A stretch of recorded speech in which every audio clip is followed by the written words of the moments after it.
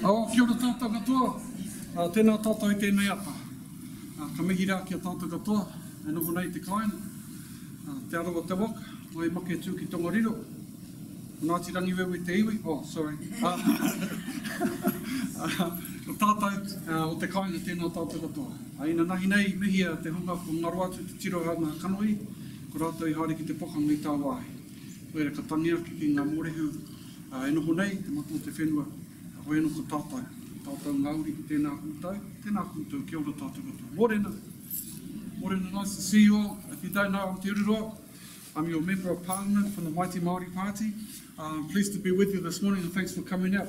I just, as a way of, as we do, say welcome. If I don't have to mihi me from mihi, I'm from here, so that's all right, from the tribal nation of Ngāti Rangiwewe. And I'm pleased to be with you this morning, and thank you to Anita and whoever was responsible for getting me here to talk. I know I've got about an hour and a half, and I know you guys all want to get back to work. But hopefully this is work. It'll hopefully help to inform the mahi that you're doing. A little bit of background, I come from here. I stay at Ranginui Street in Waitangi. It's that way. And Ranginui Street is named after my grandmother. Leonard Road is after my grandmother. Her name was Ranginui Leonard. And we stay on our Papakainga land. So I have roots here. The Flavel side is from up north. And I came home when I was about 5. Lost my dad when I was very young. And stayed with my mum, and she booted me off to boarding school, not because I was disruptive anyway or anything, but simply because she thought that St Stephen's was going to be a good place for me to go to education. And then from education went into teacher training. I got my degree, got a master's in Māori and anthropology, and basically spent much of my career in education as either a teacher, an excellent teacher, a high-level teacher, as also in the secondary level, to principal of a school, St Stephen's School. If you go over Bombay and look down on the left-hand side on the left, there's a place that looks like a prison. It was. I went to school there for 5 years and went off to varsity, did teacher training, and as I say, principal. I went into the secondary sector, the tertiary sector, as well as chief of executive of Te Whare Wānunga Wanuiarangi in Whakatane, and also came home here after 1 year only, back to politics, and made myself redundant after 1 year at Waitangi. And since then I went into consultancy, and then from there the foreshore and seabed issue came along for the Māori Party, the beginnings of the Māori Party. I put my hand up and said, oh yeah, I'll have a go at that, never believing that I'd go into Parliament because politics wasn't my bend. I love the engagement with students and teaching, and so I decided, I got in, which was pretty good. So I've been there for 10 years, and in the last year and a half I've become a Minister for Māori Development, which is basically everything, as well as whānau ora, as well as Associate Economic Development Minister. So it's pretty good when you have good days. It's lousy when you have ugly days, but generally it's pretty good when you have the ability to influence people's lives. So that's a quick background about where I come from and all that sort of stuff. I still stay on Papakainga land out at home there and spend probably about 4 days away from home. Have done for the last 10 years, and try and get home and be at home as much as possible. But she's pretty full on, and in the end I've got 5 children. All of them are all speakers of Māori language from when they were born. They speak English as well, thank goodness. It's pretty helpful now and again. And they all speak, and my wife is a speaker of Māori as well, so our whole family is a Māori language speaking environment. The eldest is a doctor, as a physical doctor, and the youngest is just starting off in a career in health sciences in Otago. The other ones are in film and teaching. Anyway, enough about me, because it's all about you. So the question is, I want to make sure that I'm on the right wavelength. So if you came here thinking that I was going to tell you about something, can you just let me know what that something was? So I'll make sure I give you that something in case I divert off.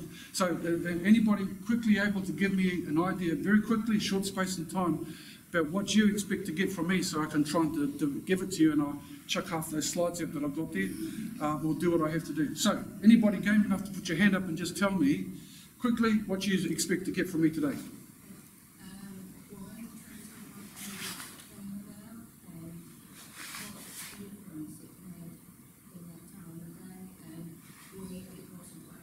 Cool, that's a very good help, thank you. I got that, that's sort of covered off. Okay, we'll try on that one. Yeah, keep going, any more? Relevance to today. So we're talking about the treaty, can I just make that clear? Oh, okay, good, that's all right, well, that's lucky. So we are going to talk about the treaty, so you want a little bit of history, a bit of background and stuff like that, and then sort of practical implication for now. Okay? Yep, what else? Any more? Is that good enough? Shall I go? Oh. The translation from Māori to English has always said that there's a lot of things were lost in that translation. Cool, got that one, that's good. It's a relevance for Te Awa. I'll try and get to that, yep.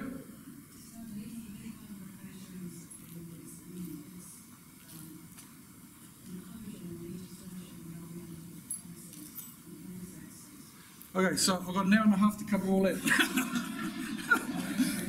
so I won't cover all that. What I'll do is I'll go, because I think I've got most of it, and wrap it up at the end. So what I intend to do is sort of generally cover the treaty, bit of historical context, bring it all the way through, down to sort of current day.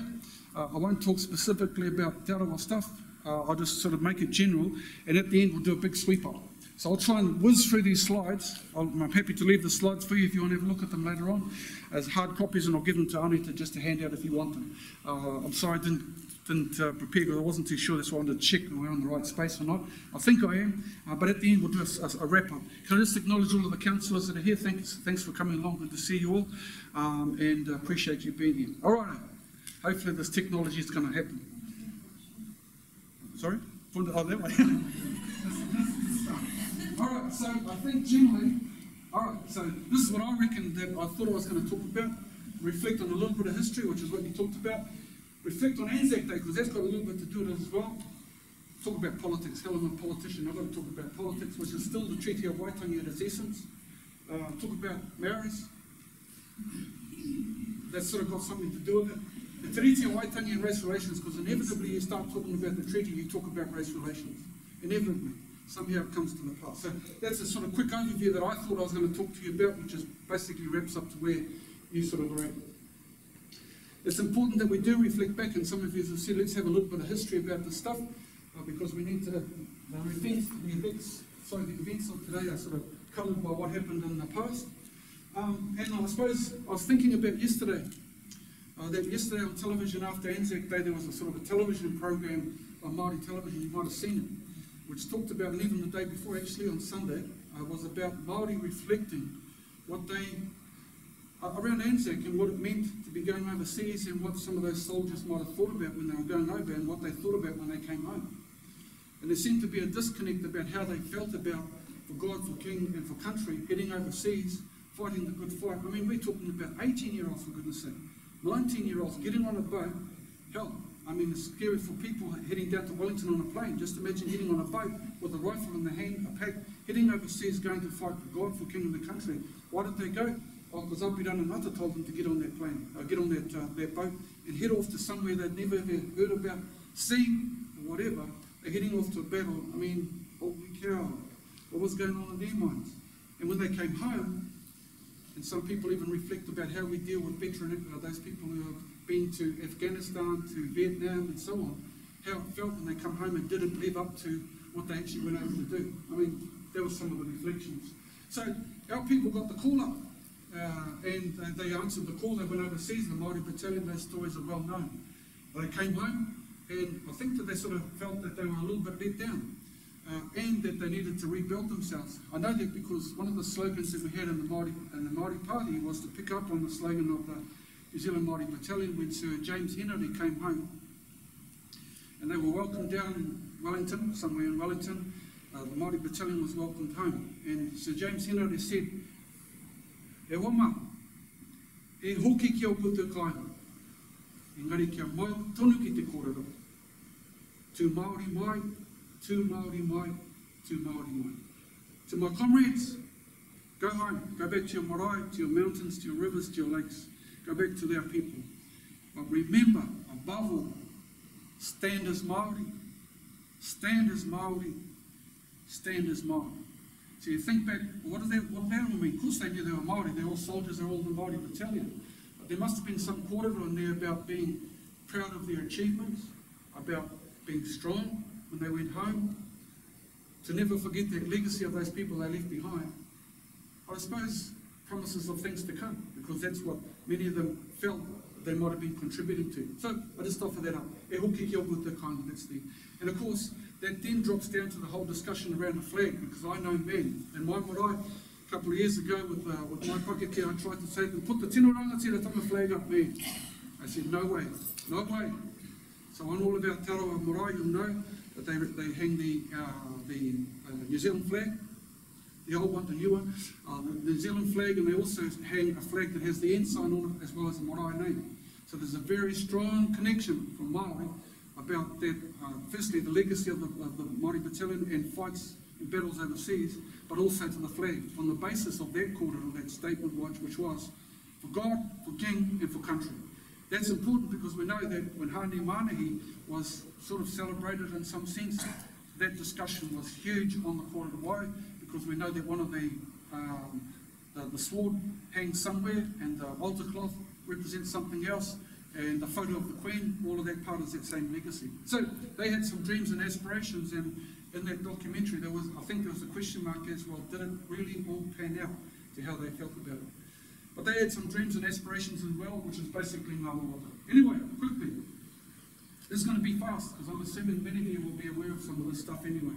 So, just to set the background, once upon a time there were some Māoris, and they lived in Hawaii. They ended up coming over here very quickly, so they came here to Aotearoa, and throughout the world there are others, discoverers and settlers doing the same thing. Everybody was travelling around the world way back in the day, and our people, Māori people at that time, who were the only people on this land, they had various systems in place. All of those there, they had their own systems in place. So for them, some of you in the room, how do we know that Māori had an education system?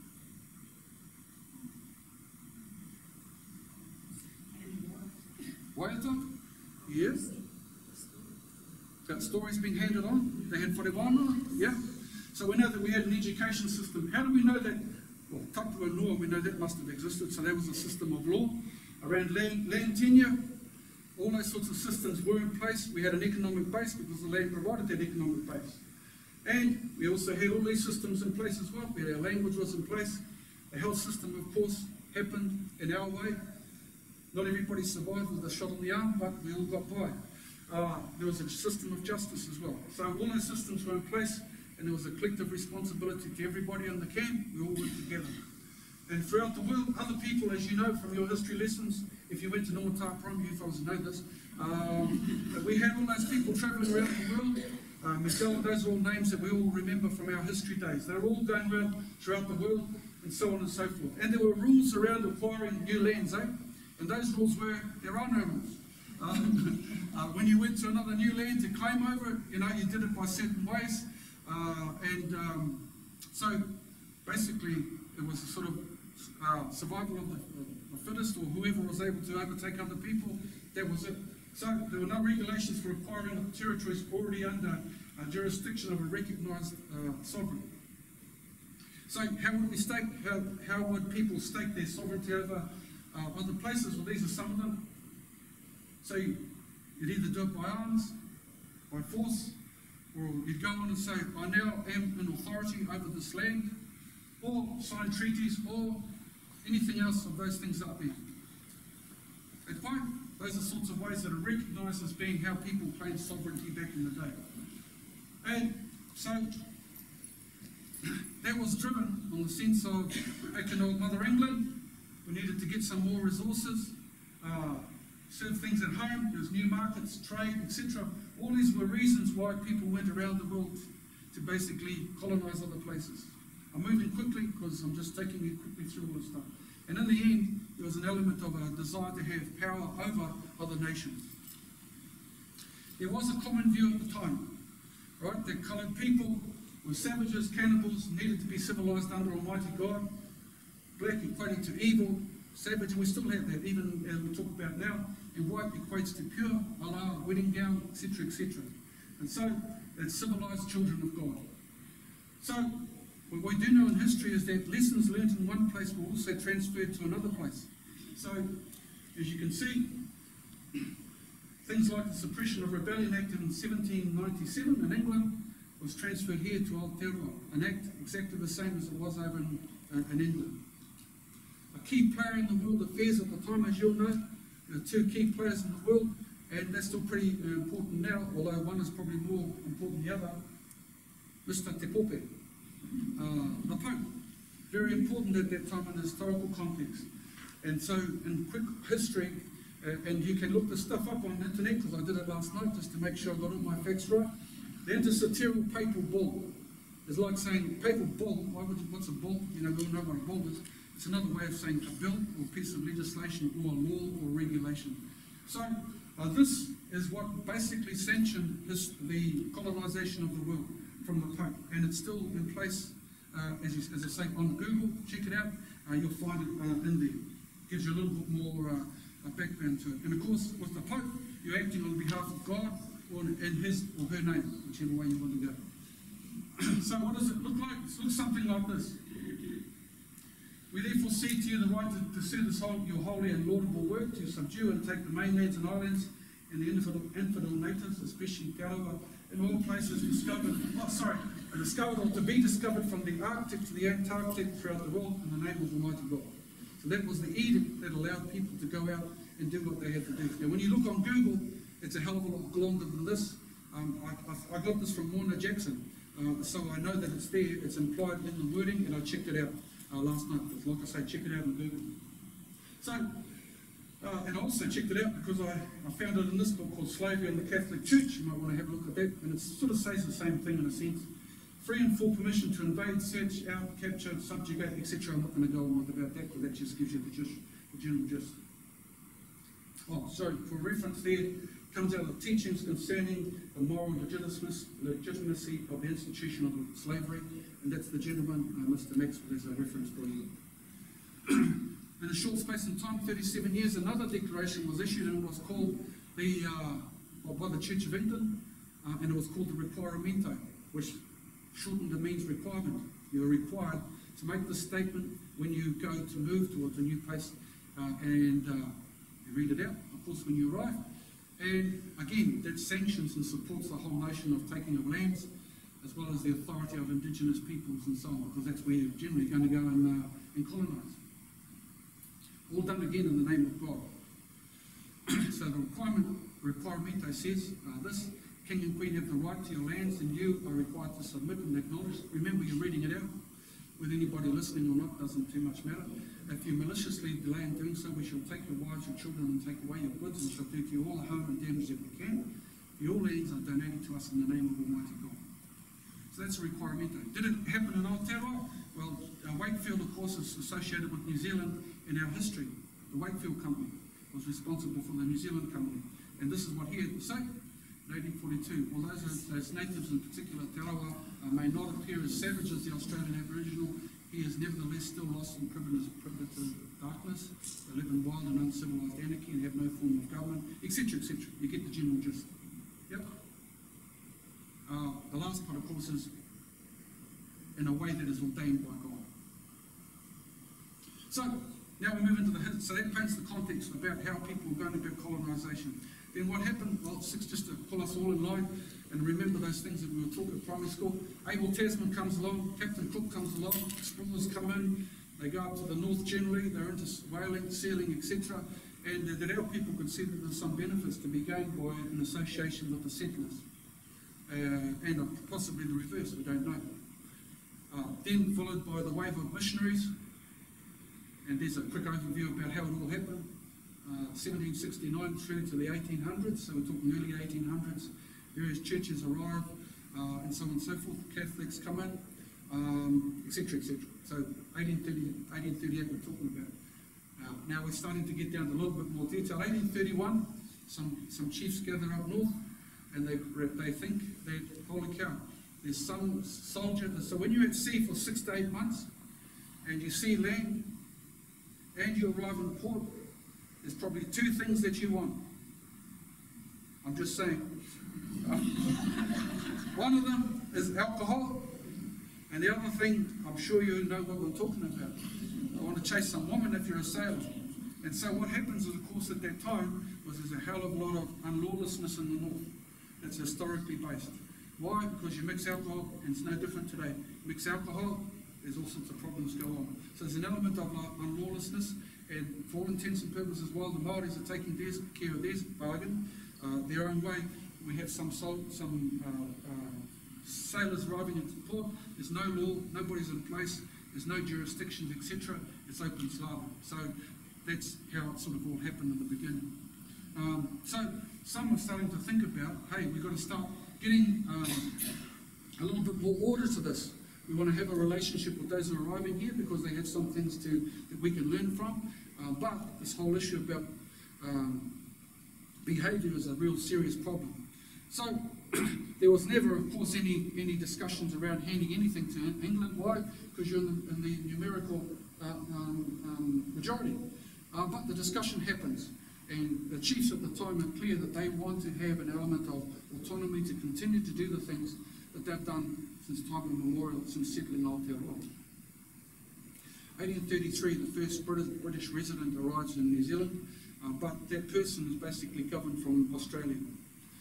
They have a role, I suppose, in seeing to have a little bit of mana, but most records talk about British residents having not too much mana at all, certainly by the way of the settlers' point of view.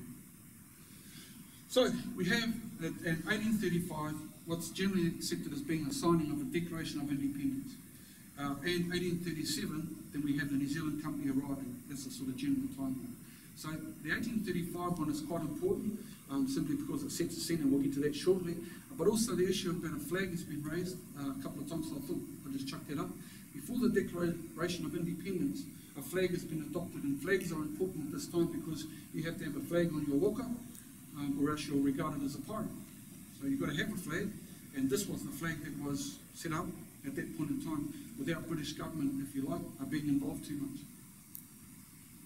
So discussions are held around the country, around the country, sorry, just go back a bit, to advance a couple of things. Number one is to make sure, when I say hui, that we're talking about Māori having hui, getting together and talk about how to maintain that notion of rangatiratanga, the ability to make decisions about themselves, how to deal with the settlers who are a little bit lawless, and the question is other companies are coming into New Zealand, the French and so on.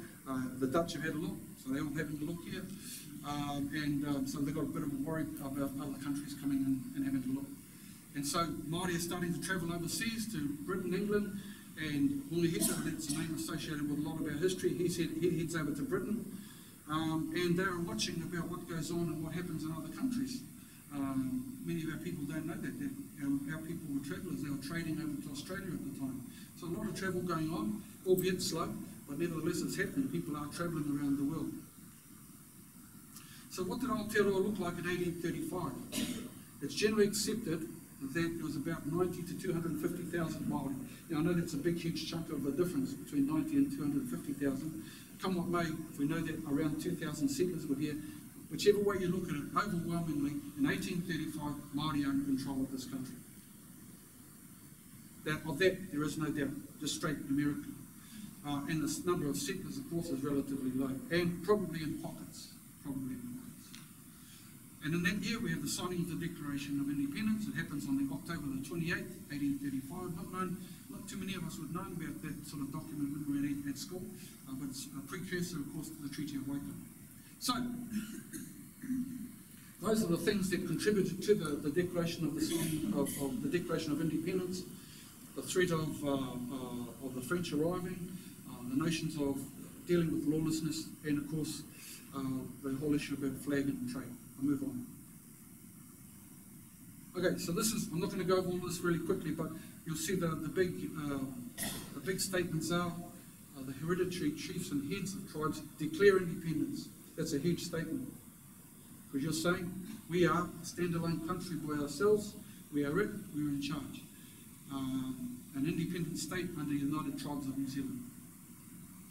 Second clause talks about all sovereignty, power and authority within the territories of the tribes is declared to reside entirely and exclusively in the hereditary chiefs and heads of tribes in their collective capacity.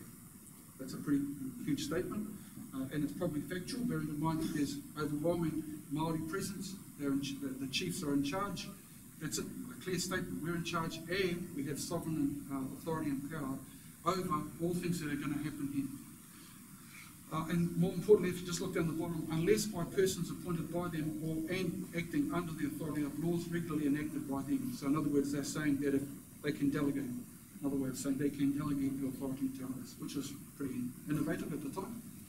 Clause 3 talks about agree to meet in Congress, which is probably important, and they recognise that there are some tribes down the south, because they agreed to let them come in and have a listen as well. So that's important. And then the last one is acknowledge the flag. As I say, the flag is important simply because that's the whole notion about how trade can happen. Right, so I'm sorry to go so fast now, as long as you get the general gist about where that's sort of heading, that boy? All right, so that's important because all these people were English witnesses to what happened. So you've got to think about, well, that's all very well. These tribes get together, they have a Declaration of Independence. What the hell is happening in England?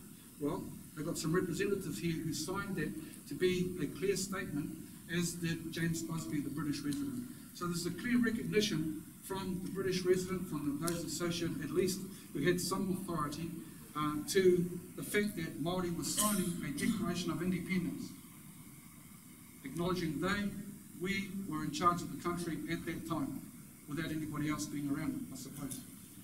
So there's an acknowledgement. 5 years on, we get to the treaty. So I want you, now this is your job, just to have a break in the discussions. Here's some questions for you, if you can, within the groups of about 4 or 5 or just around you. And I know if you haven't got a piece of paper right on your hand, just to discuss these questions, for about no more than about 3 or 4 minutes. Here they are. So the first question is, when Britain went to countries like Aotearoa, don't answer it now, in your groups just discuss it very quickly. When they went to when Britain went to countries like Aotearoa prior to 1840, was it normal for them to negotiate a treaty prior to colonising the country? Why? Why not? Number one. Number two, what is a treaty? Number three, did both treaty partners recognise each other as sovereign nations? Yes? No? How do we know? Any questions? Cool. Well, organise yourselves, line up in a bunch or whatever, and give me some answers in 5 minutes, no longer. Alright, I detect a lull in the discussion. These fellows said that they're the brainy side, so I'll just check. So just rather than point us out, just to get a gauge, when Britain went to countries like Aotearoa prior to 1840, was it normal for them to negotiate a treaty prior to colonising a country? All those who said yes, put your hands up. Was it normal to negotiate treaties? If you said yes, put your hand up. Nobody said, oh, okay. The next question is why? So I'll take a wild shot at the back. Somebody from the back tell us why it was not normal to negotiate treaties. In the middle there somewhere, who's the spokesperson?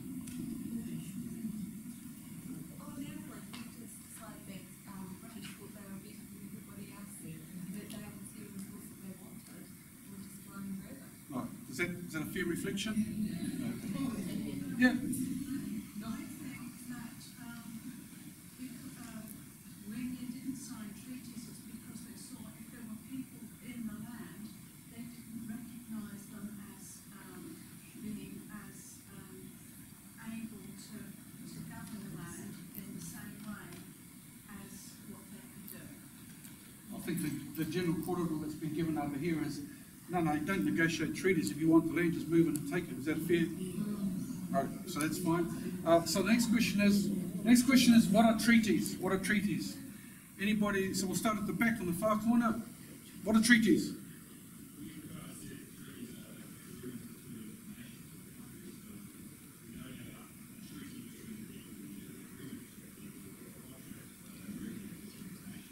That's a fair quarter, eh? That's good. Anybody else want to add to that?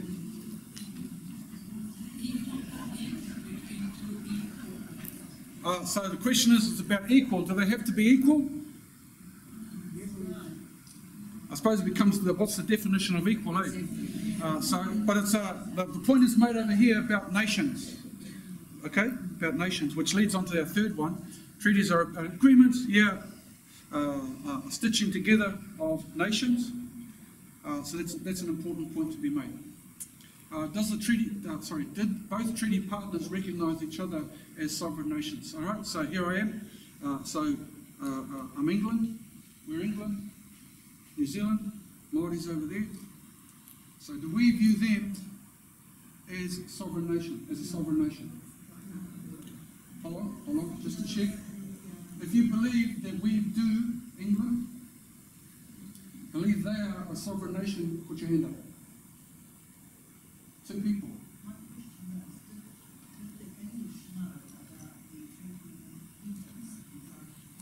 Well, from according to that, they must have, because James Busby was their resident, and he signed it. Oh, okay, so we're not sure, right? We're not sure. Okay, so you Māoris over here, you're looking over to England. Are they a sovereign nation? How do you know? Hold on, just help me out. How do we know that they're a sovereign nation? Because you all said yes, so what? How do we know?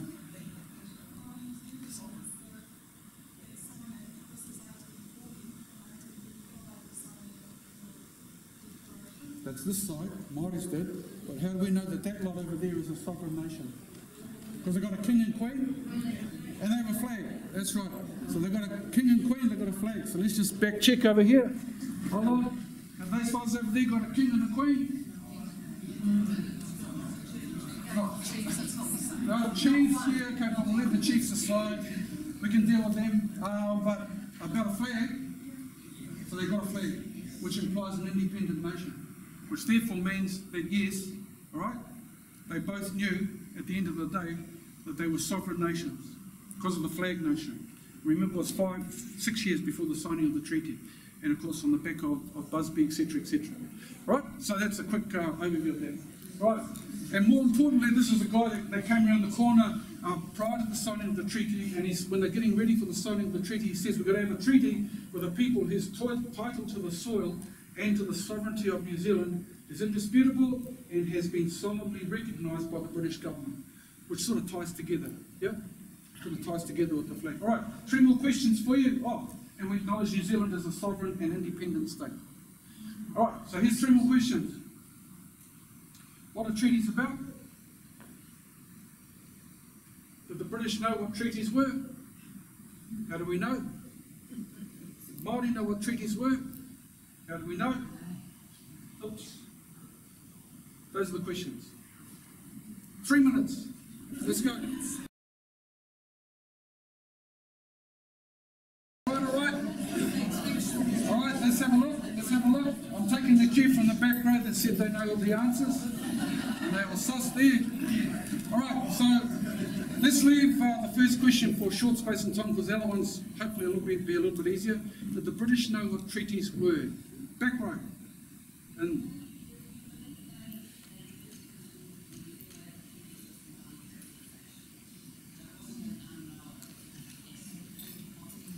any other comment to that? It's pretty good, eh? Nothing else to add?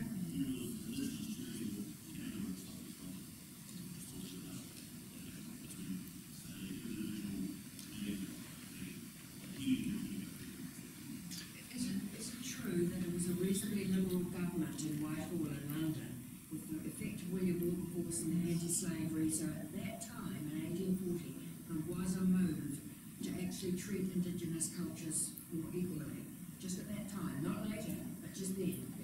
And the truth of the matter is, I can't answer that. Yeah. I haven't got that background, all of that background, but I appreciate you adding into the portal. Just staying with it, they generally agreed that British knew what treaties were about. Why? Because they were doing them, had done them in the past. Yeah.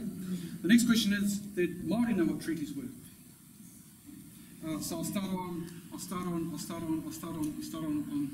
sort of over here, just on the third row, just about somewhere there.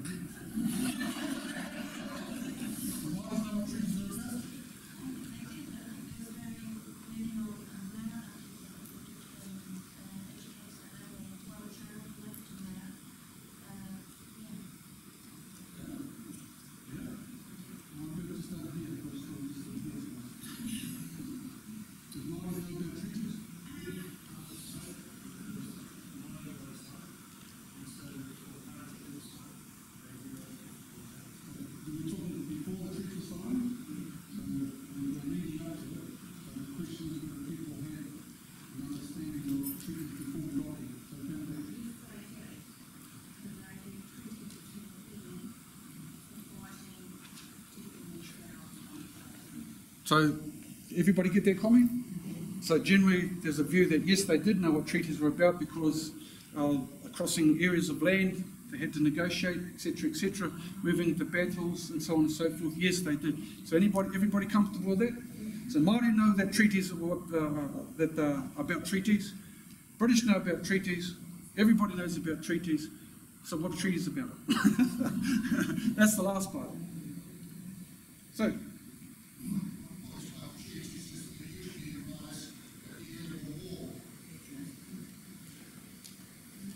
Okay, when everybody wants to try and wrap it up and say, enough. Okay, that's one way. But what are they about? Coming to an agreement. If I can give you one lesson about treaties, they're about rights and obligations. Rights and obligations. So in the Māoris, and we'll get to it shortly because it's at the heart of the discussion of the treaty, I give you the right to do this, but here are the obligations.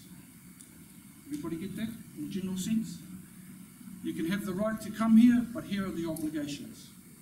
Generally, those are the key words in terms of talking about what treaties are all about. Rights and obligations. Righty, let's move on. So, I just want to chuck all these ones up because this is quite important, and I'll speed through it again, and I apologise for that. But it's to try and tell us, actually, when we're talking about the treaty, it happened real quick. So we're talking August 1839, when Hobson leaves London, leaves England, Great Britain. He's headed over here, looking to secure sovereignty over New Zealand in a legal manner. August to December, he arrives in Sydney. January, he arrives in the Bay of Islands. January 31st into February, he's starting to meet with non-Māori. Kalenza was an important player in there. He sets up some invitations. So what that's telling us is it was done relatively quickly in that context. And then on the day, as we're moving towards the day, February 3rd, Hobson draws up drafts the treaty in English. He's assisted by his secretary in Busby. The text is finalised 3 days in advance. The Māori then translated by Reverend Henry Williams and his son. People start gathering on the 4th, 2 days in advance. On the 5th, Hobson opens it up. Discussions happen, and the 6th, it's all done and dusted. So August to February, from the time of him leaving Great Britain to arriving here, is pretty quick. So I just go back from December. We're talking December, he's arriving in Australia, and in January, he arrives here and straight into it. So he's trying to get a good job description, job appraisal. So McClung, I put that slide up just to say, you know, that's pretty quick. Hey, there's something going on there. So the translation, how confident are you that it was done well? We'll talk about that right now. So what we do know is that there are more than 2 treaty documents in the country. We also know that there's 2 versions, one in English and one in Māori. There are 512 signatures, but only 39 are on the English version. The rest are on the Māori version. So what happens, we'll get to the question, so just come with me, just go around quick straight, mate. What happens when you've got 2 texts that are clearly at odds and interpreted differently? Under international law, this is known pretty much in anybody doing treaty discussions. There's a clause called the contra preferentum clause, which basically means that anything, well, there it is, that a provision should be interpreted against the party who drafts it, and that the indigenous language text takes precedent under international law. So we've got 2 versions. Most of the signatures are on the Māori version, but we've got a problem. Clearly, we all know there's a problem because that's at the heart of the discussion around the treaty and those rights and obligations I talked about. But under international law, the indigenous version is said to take precedent. So, what does the indigenous language version say? Firstly, it says, give up to the Queen of England forever all of the governorship.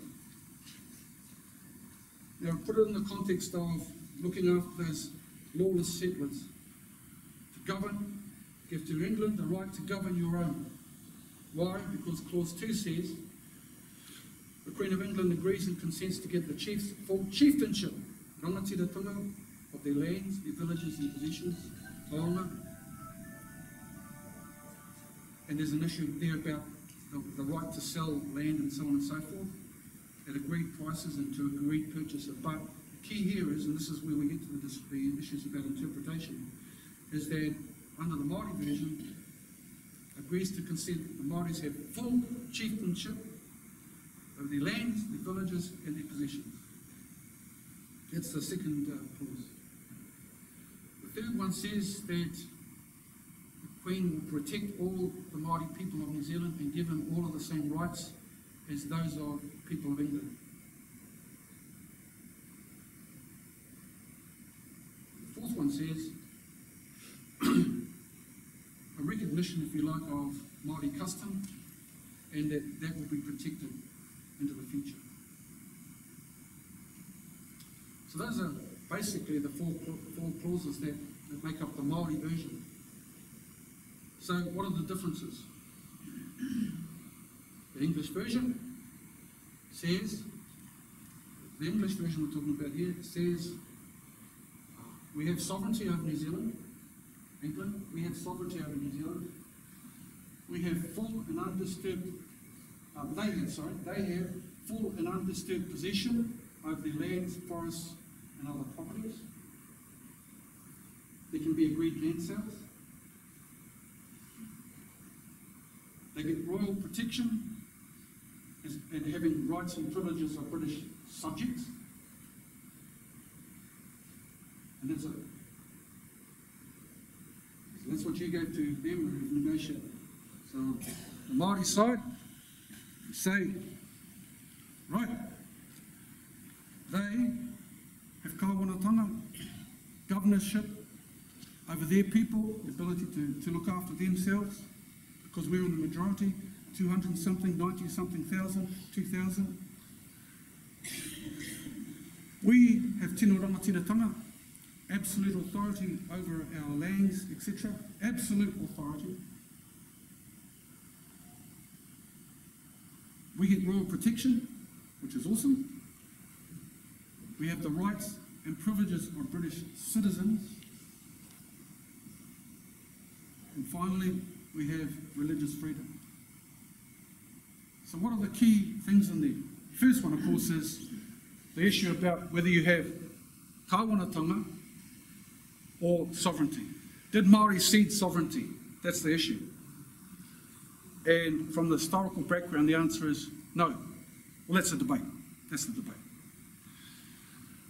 They, Māori say, we had absolute authority. It was guaranteed under the Treaty of Waitangi. There's a bit of a problem because there's a few glitches in terms of the translations. So, as you can see, kawanatanga versus sovereignty. British say, we've got sovereignty, they've got undisturbed possession. So what does that mean? Versus absolute authority. So, I've got a flat, we've got a flat, we own the flat, but we'll give Monty over there, he can rent it, he has possession of it. He can have possession, that's all right, because we have ownership.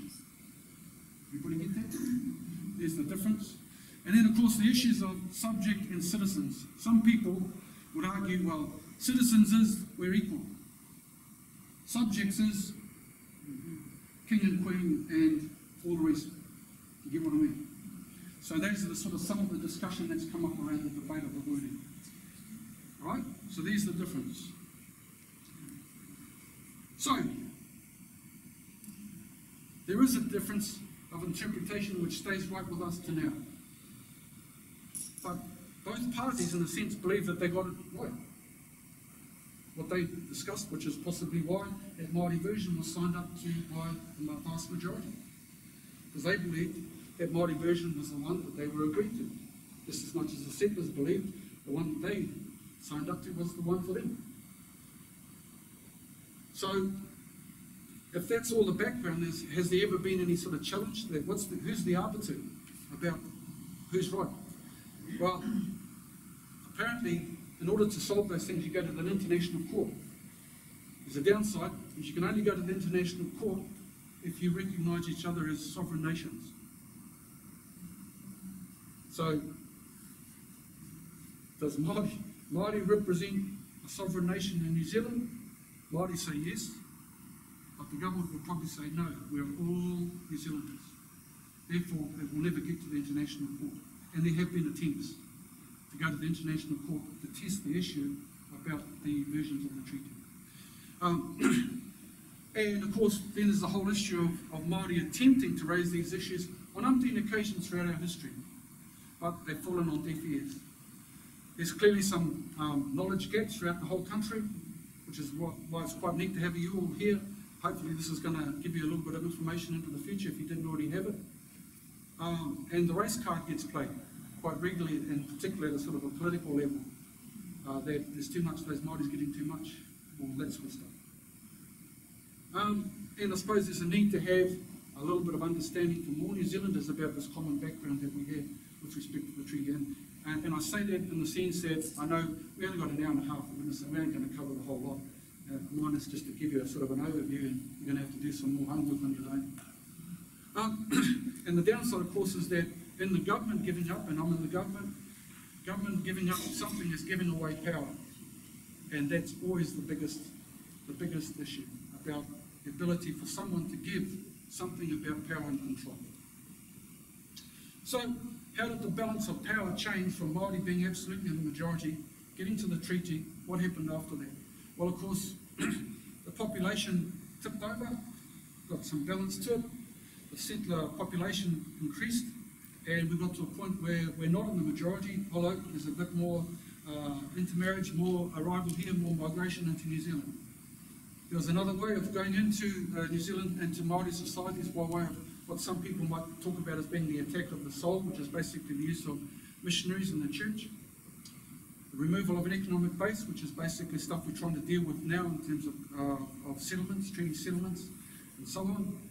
And of course the imposition of a new law, a different type of law, which came from that balance of power. So how did it change? Well, clearly the education system had something to do with it. And last week or so there was a bill that we managed to get through Parliament about Te Pere Reo Māori language bill, which basically provides some mana to Māori language in the country, whereas back in the day, that some schools, I know in education at some schools, the policy was, if you taught Māori in any school, you would not get any state funding. That was policy, right? So that's the sort of stuff that happened in the education system.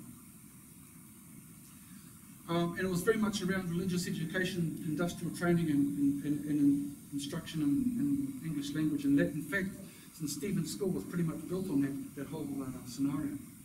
So that's an education. And one who's been sort of a key in some of this stuff always talks about colonisation is achieved by military might, change of system of law and political power. So in the military sense, it didn't happen in Aotearoa because we're the other side of the world. I mean, to have if we tried that whole notion of Britain coming in here and taking over the country, it ain't going to happen because it's such a huge task to bring all that infrastructure over here to take over the natives. It ain't going to happen. So the treaty was seen to be an easier way of doing that without having to get into the whole war system. So it didn't necessarily happen here, although there were wars, naturally there were wars. Now, this one is what's called the confiscation line. And, hold on. One of those lines, I'm trying to remember, it's either General Shoots Trust, there's a line there, and that's the, oh damn, I can't read. One of those lines is what's called the confiscation line. So in other words, when some in Taranaki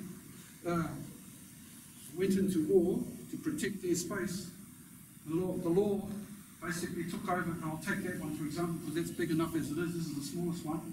From there, so all we're talking about is basically North Taranaki, follow that line all the way through this Taranaki, Mount Taranaki, then you Plymouth somewhere over here, all the way down to there, and all the way, that's almost down to, Ngāru, that's almost Whanganui. that was called the confiscation line. So with a pen, basically legislated that all of that land on the west is confiscated. That's what people talk about, confiscation. So if you go to Tūhoe people, they can show you the confiscation line because it's now a road. Government said there to there, it's now confiscated.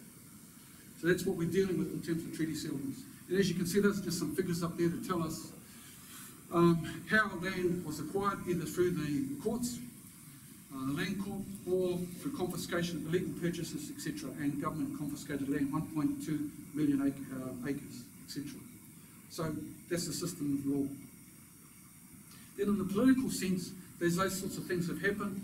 The Treaty of Waitangi, the Constitution, and then Māori Representation Act, and I want to deal with sort of quickly now to bring us through to where we're at the moment. So the Constitution Act, remember this is 12 years after the signing of the Treaty of Waitangi. So there's a need for a government, need to have some government because balance of numbers is starting to settle up. We need to organise a parliament. At the moment, everything's run from Australia. So in order to set up a parliament, you need a system to vote. So how do you vote? Well, you've got to be over 21 years of age. Secondly, you've got to be male. Thirdly, you've got to have individual land title. So yes, there are Māori who are over 21. Yes, there's some males around.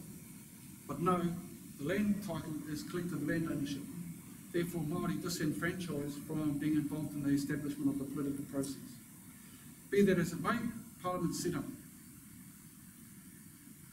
Now, over time, of course, Māori start to build up in numbers and become pretty important in terms of the balance of power. And so, when that happens, a new law is introduced by that Parliament that will set up one of those laws. And that piece of the legislation is called the Māori Representation Act. Now, hold on, this 1852, coming quickly through to about 15 years after, to the Māori Representation Act. Now, just have a check. The Māori Representation Act was set up and it created 4 seats, as the bullet point tells you, in the House of Representatives. It's a way of dealing with, there's a outbreak of war in the Kingitanga area, King Country, and they had acres and acres that was confiscated. It's a way of bringing Māori into the political view. They feel as if they are in part of Parliament, therefore are appeased in that sense. And of course, it sets up the whole political infrastructure because it means that Māori are in there, but we have 4 seats in a Parliament, and I'm not too sure what it might have been at that time, but it's 120 now, and therefore it is suspected that anywhere 4 and amongst 70 is bad enough, if you get what I mean. So this is one way of dealing with it. Māori getting 2, possibility of holding the balance of power. Let's change the rules. Let's just have 4 seats, and that's how it was up until when I grew up. Sometimes to 15 seats out of 72. That's what we could have been entitled to, according to the criteria, but we get 4. So I grew up pretty much on. So I look around. Pretty much most of us, I think, would have grown up to the point, if you knew it or not. I think it was up to about 1985 that it tipped over that we changed to MMP. And what came with MMP was an increase of seats, albeit to 7. So, anyway, there were other bits and pieces about how Māori can and cannot vote. The definition of half caste was given to enrol Māori seats and so on. I'm not going to go over too much. Suffice to say that the rules, as we come through Parliament, have been changed and adapted according to the time. Sometimes, in a sense, one might say, is to suppress Māori political representation in the Parliament of our land. European seats were reviewed every 5 years because of population changes. In 1967, Māori candidates legally entitled to stand for general seats. So for some of us, that's not long ago. So that's what's happened in the political sense. But what have Māori been doing against all that background? Right, so I'm not going to delve a lot on this, but it was just to set out there have been attempts in every sort of shape you can talk about, whether it be absolute warfare, through to setting up our own similar structure, the King movement, the Kingitanga, through to having documents like covenants. New Zealand wars we talked about. There's been passive resistance, the Whiti o Rongo Mai Tō Kākai over in Taranaki.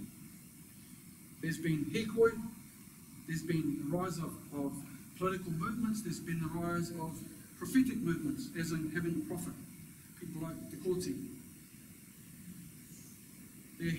Pariaka's talking about the passive resistance movement. There's been delegations overseas, there's been petitions, and again, the duplication of systems that people have seen. In other words, Parliament, Māori Parliament. There has been a Māori Parliament in this country. We have alliances. Tried that, the Ratana movement associated with the Labour Party, where the Prophet Ratana meant to move a formal agreement with the Labour Party, trying to get amongst that sort of political power. Been absolute protests, the Raglan Golf Course, groups like Ngā Tamatoa, land marches, been some changes in fortunately enough, some parties have been able to change the legislation. So, Bastion Point, Flashpoint, Springbok Tour, all of these sorts of things, and then we start to move into a positive line of Māori setting up our own things like the Kohanga Reo, Māori Radio, Hikoi again, protests, Waitangi's ongoing, and in Taupō Turangi we had hui called by the late Sir Hepi Te Heuheu about consolidating, bringing everybody together. There was an active campaign to say, actually, some of those people who marched over and have not a very good track record in New Zealand history should not be celebrated by way of their street names. How about we celebrate some Māori names? And that campaign is actually just came to the fore probably 2 or 3 weeks ago in New Plymouth, where a developer named some streets, or didn't engage with Māori around their place, and Waitara is very much at the heart of the land wars in Taranaki, didn't engage with them at all, but just put his uncle and auntie's name on the streets or whatever. It just caused a bit of a furore. Maitoa Gardens, some of you might remember this, Rotorua. There was a take-up of celebrating the 28th of October as being an important day, and the Tuhoi issues that have come up over the years, fiscal envelope, which is around the amount of money set aside for settlements. There's been Hikoi, and then of course the Mighty Māori Party came around.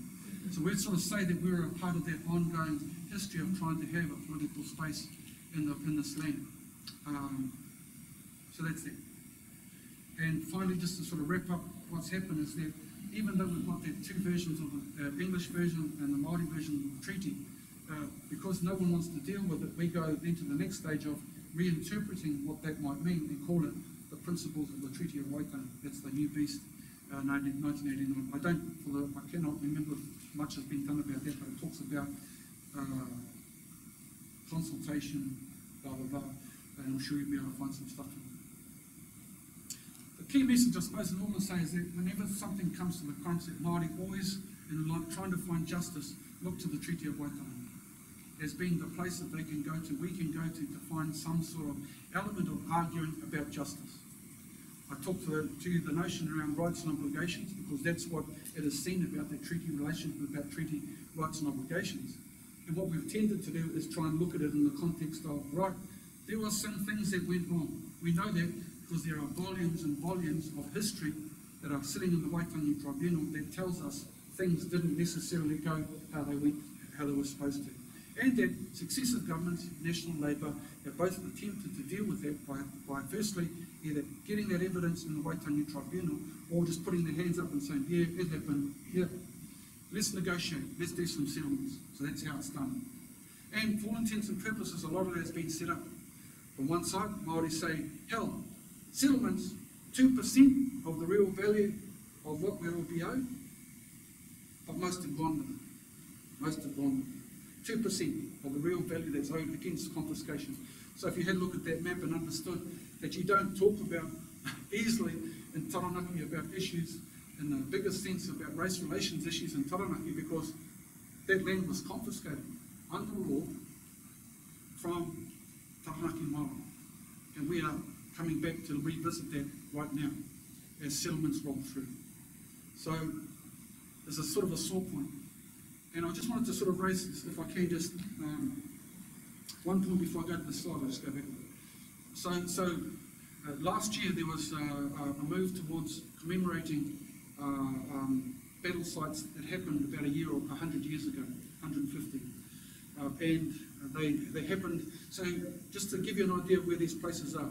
When you go to Rangiriri, most of you go to Auckland, go through Rangiriri. When you drive through Rangiriri, you are driving smack dead through the middle of a battle site that was Rangiriri. Smack through the middle of it. The motorway goes right through it. And just where the pub is, or used to be the pub, it might be a restaurant now, just there are soldiers buried with Māori in that cemetery that are on the back of that battle.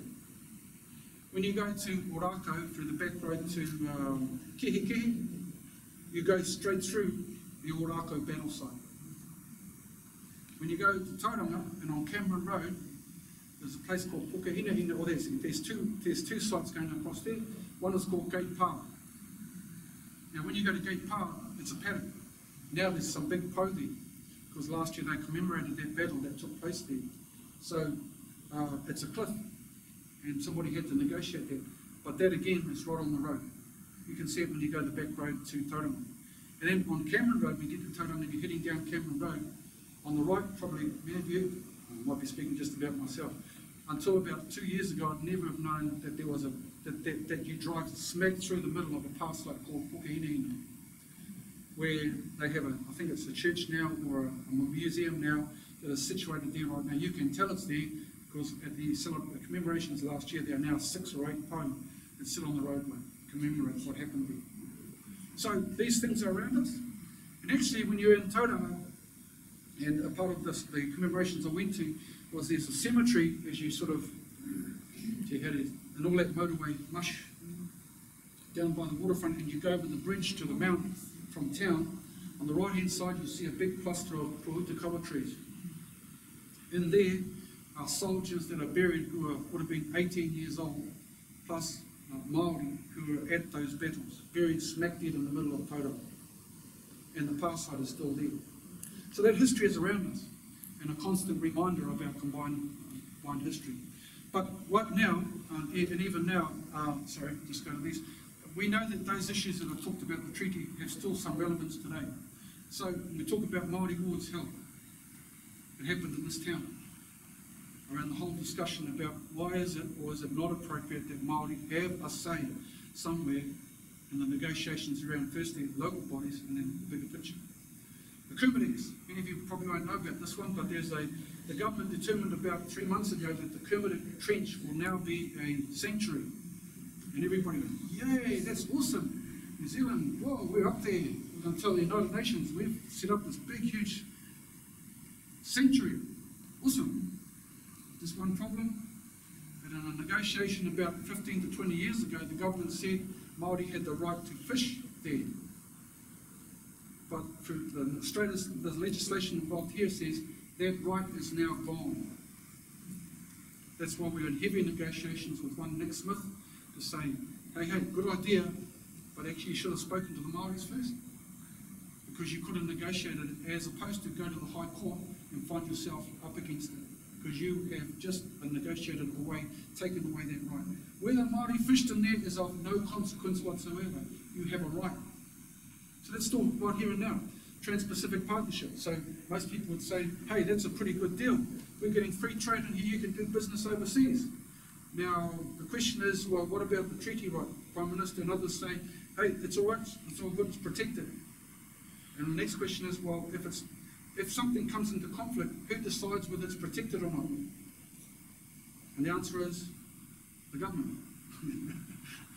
So the government is adjudicating over an issue where they might be in conflict with Māori, which is the tension. So that's the Trans-Pacific. The foreshore and seabed, well, I think most of you around would remember that issue where the government of the day said, oh, Māori now have the right to go to court to test ownership over the foreshore and seabed. I now take away that right, and I claim all of the foreshore and seabed for New Zealand. Hold on, Ellen Clark. Māori have a right to go to our court that you've set up and how we operate to test ownership. You've just taken away that right, and that was the issue about the foreshore and seabed. So these issues are current. They're not way back in the, never days. They're around us as we speak all of the time. So I'm quickly running to the end of my time. So that's the sort of background today. And the last part I wanted to leave you with, because this is important, I suppose is, and this is general knowledge. Just so you see how the political environment plays into this. This is an extra $5 on my bill at the end of it. If you know, I'll just test. If you know the number of members of parliament there are in your parliament, well, no, actually, I'll come back a little bit. Just to gauge. 0 is, don't mean nothing. 10 is it's absolutely important. I want you to rank for me the importance of politics in your life and your work. Rank the importance of politics in your life and in your work. 0 meaning, nah, don't cut it, I couldn't give a stuff. Through to, very important, hugely important. It's something that I think about day and night and dream about. I'll count from 0, I want you to put your hand up and leave it up. When I get to the number, that's you. 0 is nah, 10 is dreaming. All right, 0, 1, 2, 3, 4, 5, couple, good, 6, 7, 8, 9, 10. Oh, I love you fellas. All right, so generally we all accept from 5 up. Hey, it's pretty important. It's okay, it's important in our lives, etc. Right up there's some people all in about the 7 or 8. All right, so that tells us that politics is quite important to all of us. Well, let's test that. So the first question is, if you know the number of members of parliament right now in your parliament that you feel important about, put your hand up. Don't talk to anyone, don't answer the question, don't say, I think it is. No, you either know the answer or you don't. And a show of hands, if you know the number of members of parliament in your parliament right now, put your hand up. I have 1, I have 2, I've got 3, I've got 4. All right, okay. So the rest of you are now out of the question, so you just keep quiet and talk amongst yourselves. For those 4, if any of those 4 people know the majority that you'd need, the number of seats that you need to be the government, put your hand up. 1, 2, 3, oh good, the same 4, that was helpful, and that's important. Okay, so what's the answer? 61 is correct. 61 and 121 is the answer. All right, so there's 121 members of parliament. Usually 120. Usually 120, you need 61 to be the government of the day. There's a quick exercise. So of those 121, there are 70 electorates. 70 electorates, of which Rotorua is 1. And of those 70 electorates, there are 7 Māori. And why are there 7 Māori? Because Māori have an opportunity to enrol in the Māori roll or the general roll. At the moment, about 50% of Māoridom is on the Māori roll. The other 50% obviously on the general roll. All right, and the other way to get to Parliament is by having what's called a list seats, and there's usually 50 of those, so I'll go with those. And how are those allocated out? Well, after the election you get 2 votes, right? One for the party vote, and one for the candidate, people like me. So when you put your party vote out, those seats are allocated according to the percentage of the vote. So 1% of the vote equals about 1 MP. This is very loose, but generally about 1% equals 1 MP. Any questions on that? So 5% of the vote, you get 5%. Sorry, you get 5 MPs. But there's 2 catches. First one is called the 5% threshold. So you must get, your party must get 5% to be in Parliament without any sitting candidate. So the Greens are the best example. The Greens, they put people into electorates, but they seldom win any seats. But they get there always because they get over 5% of the party vote. At the moment, I think they're sitting at about 14%, so they get 40 MPs. Something like that. If you don't get to 5%, 4.9, 4.8, sorry about it, go home and have a moi. Right? That's what happened to Winston probably about 2 elections ago. He got to 4.8, sorry about it, go home, have a rest. So that's one. And the reason that I get to be where I am is because I won my seat. So that's me, I won Waitangi. And we got 2% of the vote or thereabouts. So I'm 1, I need to get to 2. this is the easy way to explain it, then I get marred my fox as well. That's why there's two of us. Right? So if you get under 5%, as long as you win a seat, you can still be in Parliament and drag other people in according to the party vote or the percentage of the vote. Everybody get it? All right, the last part then is, so what does Parliament look like now? So here's the next question. Oh, so I'll just check with you first. If you believe that National is the government, put your hand up, please. It's not a trick question, by the way. If you think, oh, thank goodness, no, that's good, that's a good one. So we've got just over half of you believe that National is the government. So the next question is, of that 61 or higher, if you can tell me the number of seats that National has, put your hand up. If you know, put your hand up now. If you know the number of seats that National's got. Nobody.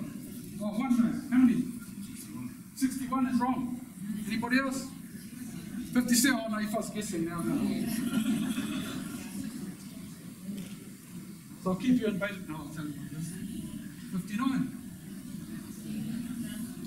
So under MMP, the thing is that you cannot govern yourself. There's no, in history, no time ever when one party has governed by themselves. So the Prime Minister knows that. I think Labour knows that as well. So you're going to make some mates. So Prime Minister goes to ACT, he gets one, still short. And he goes to United Future, gets one, 61, boom. Right? And just to be fair, I'll go the other side as well. So Labour, well, I think it's 34. Labour's 34, NZ First is, well, Greens actually, sorry, the Greens. Green is 14, I think. Yeah, and New Zealand First is 12. No, can't be. What's that? That's 60, no, must be 32. Oh, where are we? Oh, that's a good question. So that's 58, right? 58, and the Labour Party is 2.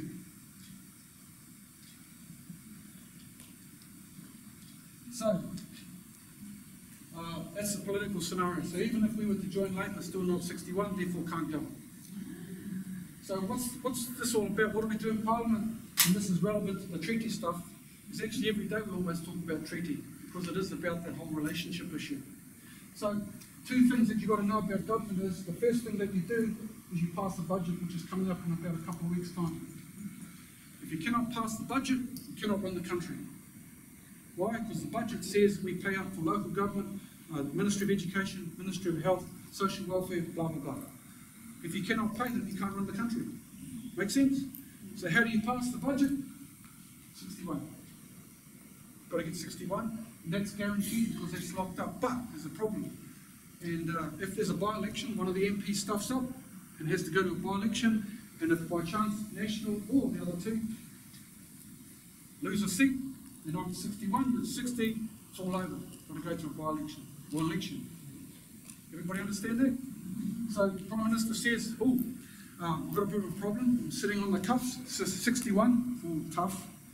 If I lose a seat, bit dicey. I might be able to run the country, but have an election. Where can I find some stunningly good-looking, highly intelligent people from Rotorua, Tarawa, Māori Kaiti. So he comes and talks to us and says, what's her? No, it doesn't make sense. He says, we'd like to have a relationship with you. Okay, what you got? So he says, I want you to vote for the budget. Is that it? Well, let's keep talking. He says, I need you for the budget because then we've got stable government.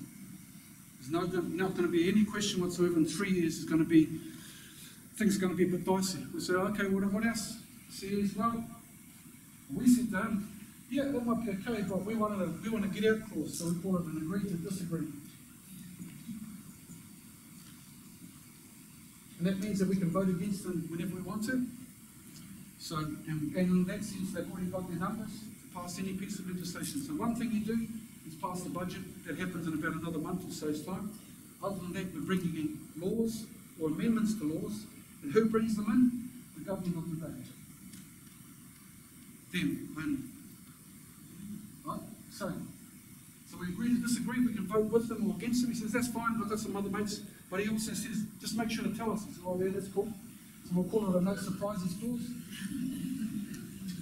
They want to know. And we say, yeah, that's cool. And you see that Māori's finished now, not quite. We've got a few dreams and aspirations. So we want some policy gains, which is how we get whānau ora, and how we get to lift the age of children going to get their getting medicine and so on and so forth. Warming up of houses, getting into the housing stuff. So Māori Party, the beneficiaries, that's our stuff. Those other bums to claim it, and we want some dollars. That's by negotiation through the budget. And the last part is, we get to be a minister. And he says, yeah. So what are you going to do? Oh, Minister of Māori Development and this and that and the other thing. He said, cool. So deal, done. That's where we sit. So that's our agreement. And the last one I'll wrap up is, here's the anomaly, that there are 7 seats. This is for those of you who are Māori and Māori role. There are 7 seats, and 6 of them were with Labour. And 1 with me, and then I'm the minister, and I get to call all the shots because I'm with the government, and 6 can't do a thing. Because one thing about the political environment is that if you're on the opposition, you get nothing. If you're on the government of the day, you get everything. The whole legislative program, the budget, the whole bit. You cannot do too much when you're in opposition. So, spin it all the way back to the treaty, is that we consider our job is to protect that treaty, because it is still alive, it is still relevant, and no one's told us any different. It does provide the rights and obligations for Māori in this country, and we will defend that to the max. Does that mean we're anti-Pākehā? No. It means that we are pro our people and trying to pull our people and address some of the issues with respect to the education issues, the welfare issues, the housing issues, the deprivation issues. We have to call it, because I see it on a day-to-day basis as I travel this country. I've been last week in the South Island. I've seen in the Bay of Plenty, I've seen houses where at the kitchen where you wash everything, you can look directly to the floor and the hole in the wall and the hole in the floor. People live like that because they cannot pull themselves out of issues of deprivation through no fault of their own. We're talking about elderly people as well. Now that's the ones I see. There are umpteen others. I've been in Christchurch last week where I saw the corporate end of Māoridom. I also went outside the church group that had a lineup of about 6 or 8 at 3 o'clock in the afternoon, 3 cans in their hands and a guitar having a party. I've seen it all. But one thing that I see in terms of talking about the treaty is that while we're only 2 in this party, we add to the picture because we bring one dynamic that no one else can bring. Independent. And this is not a political speech, it's just to try and place it into that. In terms of us addressing issues of the treaty, then it does come down to the willingness and ability of those major political parties to have that discussion. And it's too tough because elections are about winning the power of the country. That's why people pour so much money into it. Because you're talking about being in 3 years of not being able to influence anything whatsoever versus 3 years of being able to make active change. That's the difference. And so we're there to protect that space, and that's how it all rolls. Yeah. And with that, I'm just about there.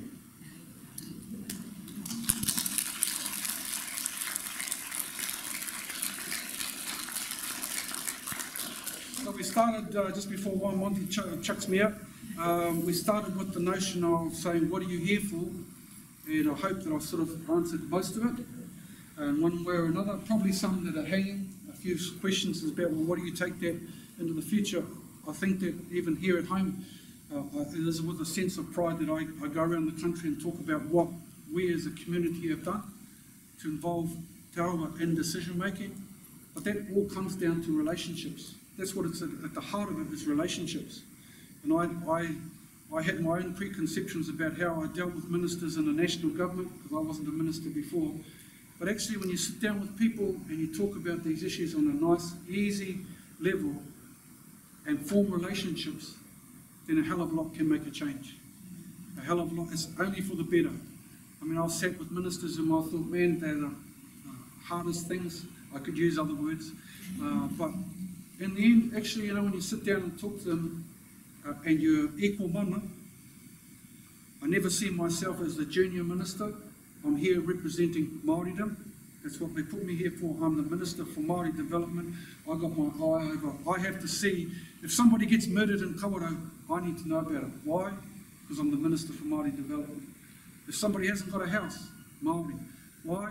Because I'm the Minister for Development. If you're Minister for Education, just worry about education. That's all you have to worry about. You don't have to worry about everything around you.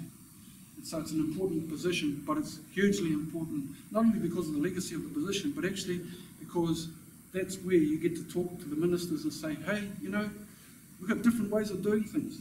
We operate differently. In Rotorua, I think we're hugely lucky because, in our communities that we all generally get along fine together until we get something that's raised up into another level, and all of a sudden we find ourselves bang, bang, bang. In fact, if we just sat down and talked things through and had the kōrero and people felt comfortable with how we do things, then I think that will change a hell of a lot. In fact, in Te we've got the most number of marae probably in the country. And I keep saying, gee, we should, when it's still a shock to me that people in our town come to our tangi and are just blown away by what they see, what they feel, not only their hearts, but around them, about the manaaki that people are shown when they come to tangi, and how we just do our thing from a Māori perspective, but everybody gets, whoa, is this what it's all about? Why? Because we don't engage enough. So if there's a plea, that's probably it, but I sort of kind of like to think that I'm talking to the converted. Why? Because you're here. You folks are here, you came to the seminar, you didn't have to be, and you came to listen to the kōrero, hopefully for two reasons. Why? You either wanted to confirm some of the things in your own mind, or you wanted something new, and the mere fact that people come for something new and come with the listening ear is hugely important. So thank you for giving me some time. If there's any quick questions you've got before Monty gives me the book, then let's have them.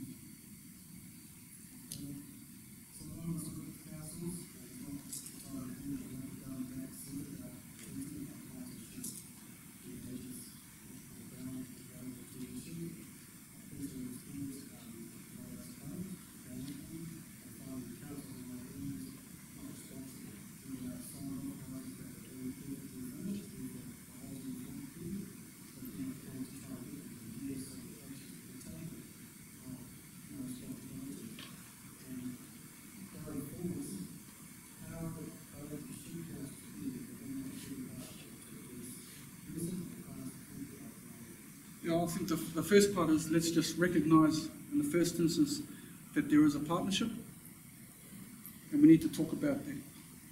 Then policies will flow after it.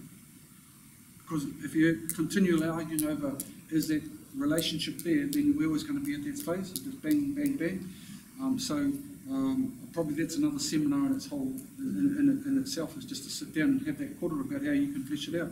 And perhaps that our people on the council at the moment is some of the stuff that they might be well considering as a part of their discussions into the future.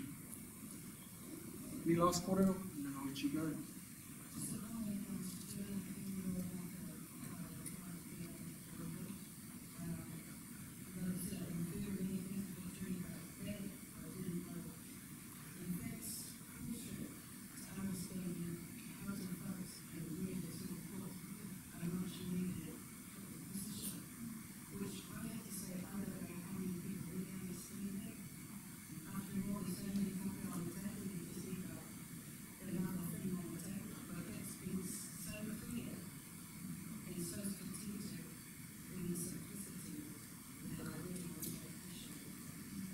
Well, thank you. Well, that's now for everybody to pass on. Actually, just in case somebody asks. I'm a volunteer at the museum, and thank you for giving me a better insight into the Treaty of Waitangi. And I can't help thinking that it seems a great pity that the average New Zealander maybe does not know more about the Waitangi, the Treaty of Waitangi.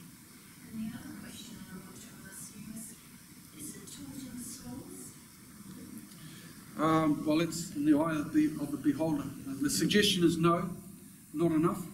In fact, the big campaign at the moment is to try and, in fact, the Minister of Education has rejected it outright, that there will not be sort of historical teaching of New Zealand history to this depth in schools, if I can put it that way. So she sort of rejected that. So that's the downside. But they say because schools are supposed to be self-managing, then every school has an opportunity to teach it, which then implies, well, if you want it taught, then parents have to go and ask the school to actually teach it. That's the general rule. Or in the history curriculum, but the downside is, of course, that relies on the teaching fraternity coming to the party as well. So probably not too much, or not, well, it depends. If you think that there's more to be given there, then so be it. Can I just say, though, that if you, I just wanted to check on this one. If you believe that you could vote for the Māori Party at the next election, this is not about favouritism, I just want to check if you believe that you can vote for, no, I'll just tell you anyway. It's when I go to audiences, many of them don't actually know that they can vote, or their party vote, for the Māori Party, because it's seen as the Māoris. Yeah? You can vote for any party. You can vote for the Bill and Bean, Bring Back Buck, the More Dope on the Street Party, anyone you want to talk about. On your party vote, you can vote for any party you like. Yeah, many people don't know that. So, yeah, anyone. Anyone can vote on your party vote, not for the candidate though. I just passed that on, and clearly some of you didn't know that. So now you know. You can give your party vote to any party you like, whatever. But brainy ones know where to go. Anyway, thank you for having me. Really enjoyed helping you out, and hopefully it's been food for thought. And please pass it on. And happy to help out again in the future with any other seminars. Home is where the heart is, and so I'm always pleased to help out where I can. Thank you so much for being here. Have a good day, and kia ora tātou katoa.